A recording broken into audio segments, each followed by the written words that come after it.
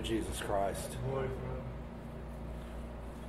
Today we have what I find to be a very interesting combination of epistle and gospel. The church lectionaries put together for many reasons, and the combination of epistle and gospel reading can often tell us things that neither particular reading tells us on its own. And I think today is a little bit of one of those cases. When we start with the epistle, we start with what appears to be praise. Brethren, my heart's desire and prayer to God for Israel is that they may be saved. But that's not at all the beginning of praise. It's in fact the beginning of a rebuke from Paul to the Jews who continued to follow the law. He praises, in a sense, their zeal for God, but warns that it is zeal not according to knowledge, and that they follow the law to establish their own righteousness. But Paul contrasts that with righteousness through faith. And he says, if you confess with your mouth the Lord Jesus and believe in your heart that God has raised him from the dead, you will be saved. For with the heart one believes unto righteousness, and with the mouth confession is made unto salvation. Now, it might be tempting to read this in isolation and understand it to mean that all one needs to do to be saved is believe in your heart in Jesus and confess him with your mouth. And this is often what we hear from those who advocate sola fide, saved by faith alone. Of course, we are saved by faith.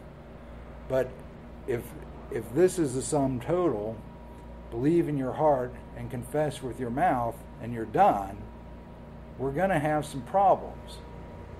Now, of course, we know as Orthodox Christians that our salvation is an ongoing process. Yes, we have to have faith. Yes, we have to confess Christ with our mouth, but we also have to endure, and we have to show forth the fruits of our faith, as we see in the parable of the Last Judgment. The sheep are those who did certain things. They fed the hungry man, they clothed the naked man, they visited the sick, they visited the captive. And the goats who failed to do those things.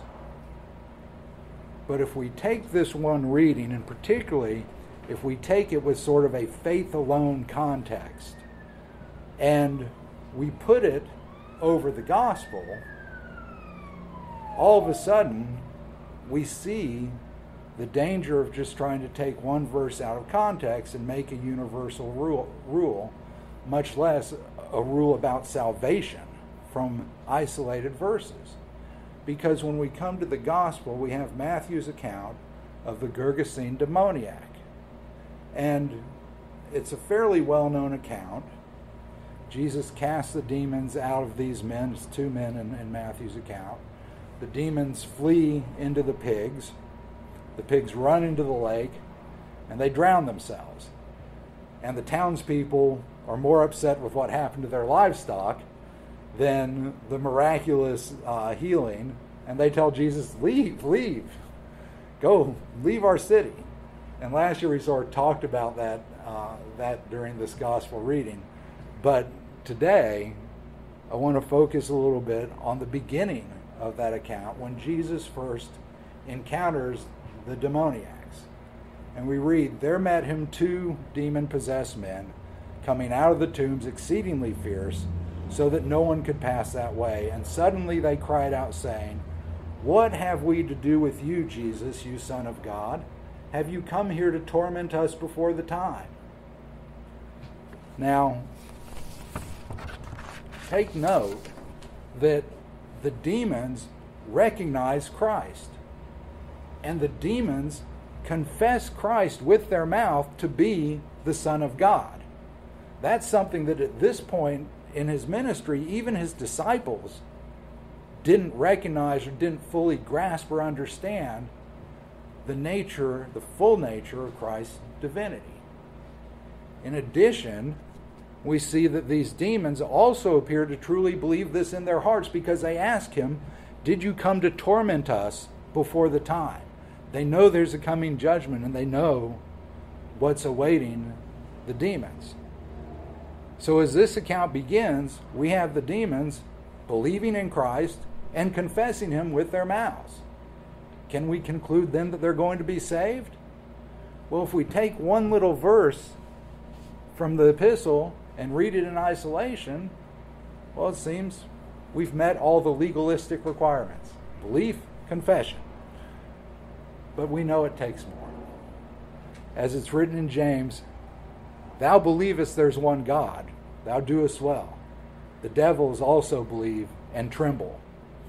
But wilt thou know, O vain man, that faith without works is dead?" You see, brothers and sisters, the Jews followed the law, thinking the law would make them righteous.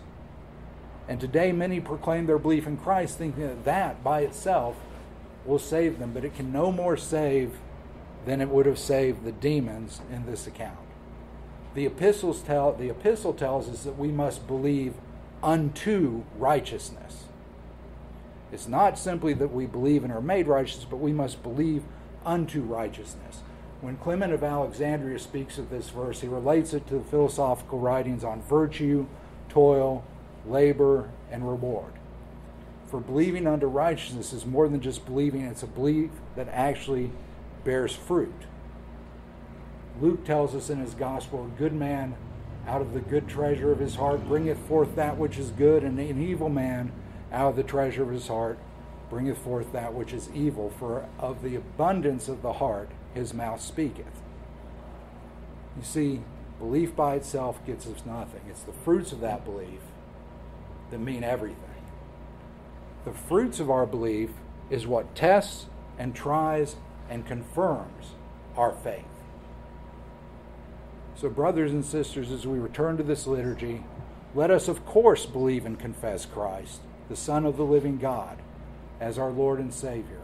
But let us also receive the precious gifts of grace prepared for us by him, that our souls may be nourished in the good fruits of our repentance brought to bear. In the name of the Father, and the Son, and the Holy Spirit. Glory to Jesus Christ. Glory to God.